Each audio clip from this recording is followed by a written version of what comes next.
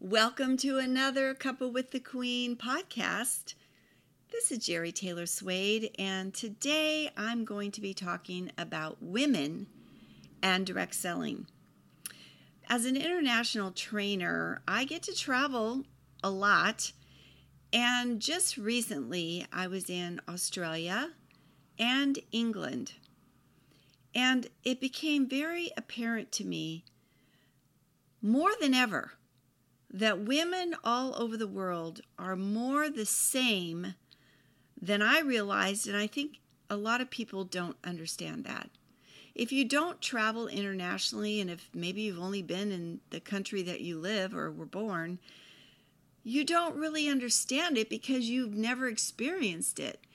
And the more I travel, it's so interesting how it just really hit me that women are more the same than we think.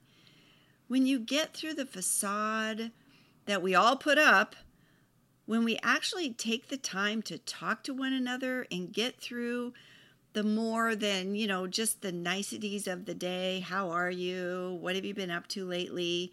Those kind of questions. Sometimes you can get down into the layers. We all have layers of who we really are, what drives us, what we're afraid of, and what we want or would hope that our life would be like. In the career path of direct sales, which is dominated by women, my eyes have been opened and I see more than ever some basic truths.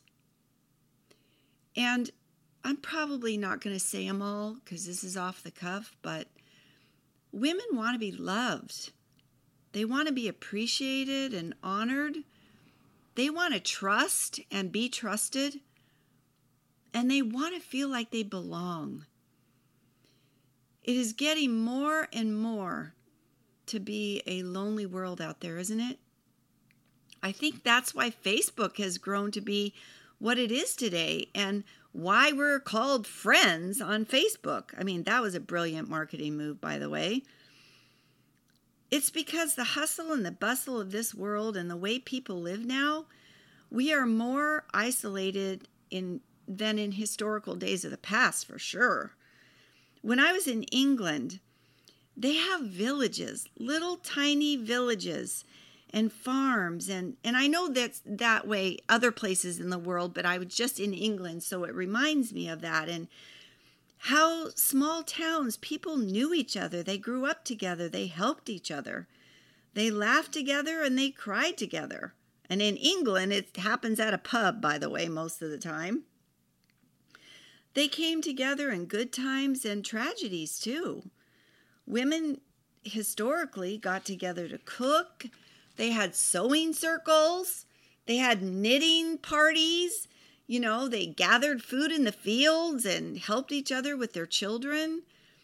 And each town and village or city had a community of women. Throughout history, women have been the backbone of the home. They are strong, resilient, and creative, and they still are today. Maybe even more so because of the privileges that we have. I'm not sure. In my experiences over the last 19 years of being in direct sales, and since I work mostly with women, it is more clear to me every day that one of the biggest reasons this business model of direct sales works and thrives like it does is because it gives a place of community. Among other things, but I'm talking about this specifically. A place of belonging where people can come together. I've only experienced being in the field with one company. I've not been one of those that jumps from company to company. So I've been with one company for 19 years. And I know, because I've been told by many, many others, the same thing. But they are all looking for that.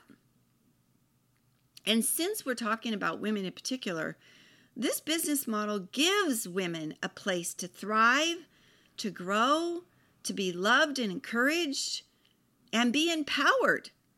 to be and become the best of themselves that God created them to be. Are there times when this is not true? Yeah, absolutely. There are mean girls in direct sales, just like there's mean girls in the world. They're evil.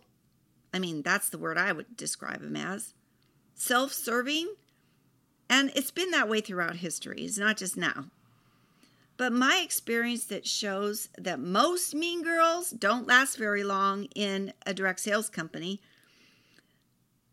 because the culture in general of direct sales doesn't allow it.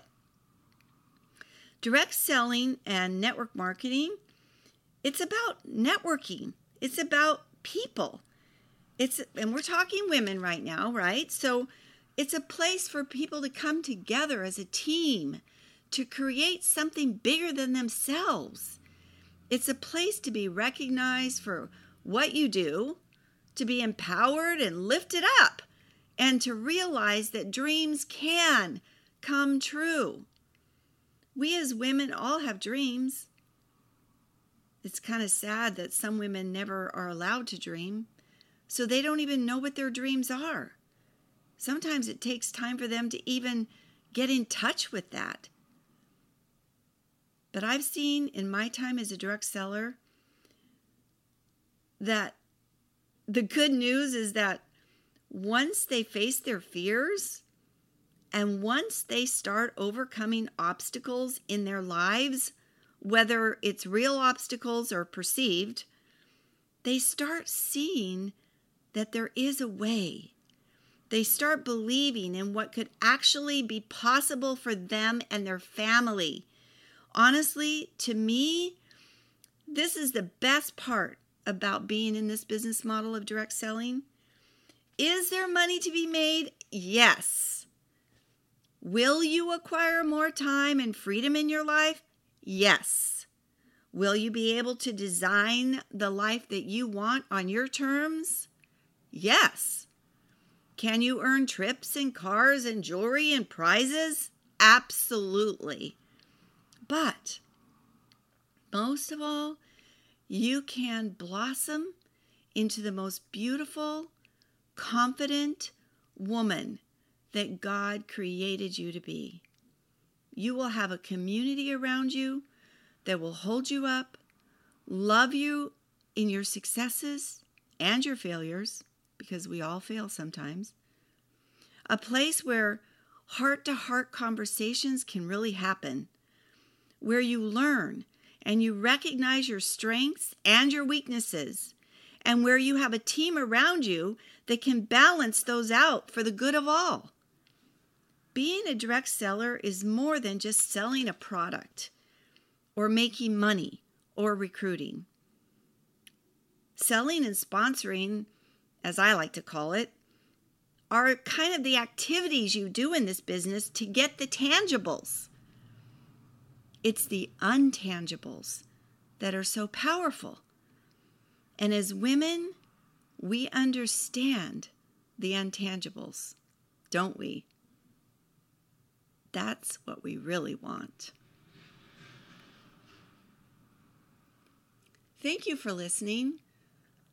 I really appreciate the fact that you've listened to my podcast, and I look forward to talking to you again. Bye-bye for now.